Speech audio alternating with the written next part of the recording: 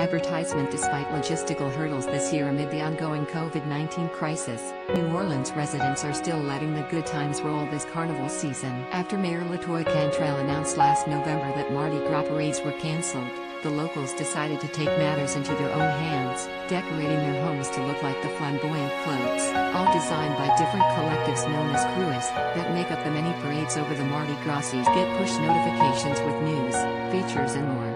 Follow and you'll get the latest updates on this topic in your browser notifications. These so-called house floats were an idea resident Megan Joy Boudreau first joked about back in November with a tweet that read, in part, turn your house into a float and throw all the beads from your attic at your neighbor's walk and #Mardi Gras 2021. Since then, Boudreau has created the crew of house floats, which she recently told the New York Post has become a second full-time job. Doctors say Mardi Gras was a perfect incubator for as New Orleans sees surging cases just like the floats in the parades. Each house boasts a different theme, from the circus to A Midsummer Night's Dream to the late New Orleans jazz legend and more.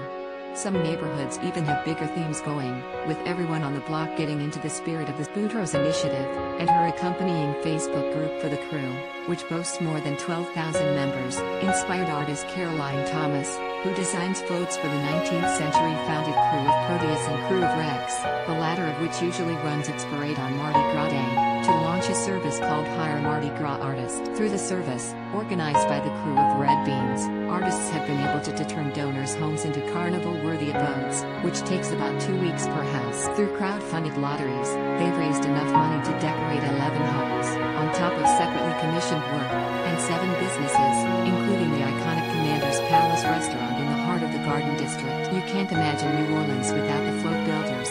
Crew of Red Beans founder Devin DeVoe told Atlas Obscura of the dozens of people working on the deck. We have to step up and create work for them.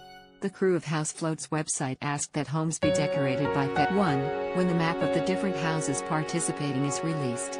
I know a lot of folks are sad and disappointed that Mardi Gras cannot be normal this year, but I am hoping that Crew of House Floats can be a way for folks to channel their creative energy, make something positive out of a bad situation, and have something to look forward to in 2021, reads a message from Boudreau on the site. This is really about coming up with creative ways to celebrate Carnival that keep everyone safe until we can get through to the other side of this pandemic, she adds. In January, the Crew of House Floats also announced a giving campaign to raise $100,000 for those affected by COVID-19 restrictions and Mardi Gras event cancellations, with Culture Aid NOLA and Grays at the Green Light as the first partners for the initiative. The magic of Carnival, while often billed as the greatest free show on earth, isn't possible without float artisans, service industry workers, musicians, Mardi Gras Indians and other culture bearers. The released donations to the COHF campaign are completely tax-deductible through a partnership with the Greater New Orleans Foundation. This will be the first time in over 40 years that the streets of New Orleans don't host a series of Mardi Gras parades leading up to Fat Tuesday,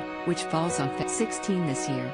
Earlier this month, Hoda Kotb announced on the Today Show that she would be hosting a virtual event titled Mardi Gras for All Y'all. Beginning February 12th, the 3-night celebration will stream on NOLA.com and Thea.com, as well as YouTube and Facebook Live, featuring performances, interviews and behind-the-scenes segments of the festivity. I'm just pumped up about it, said Kotb, 56. I mean, Mardi Gras actually happened at the very start of the pandemic, last year, remember?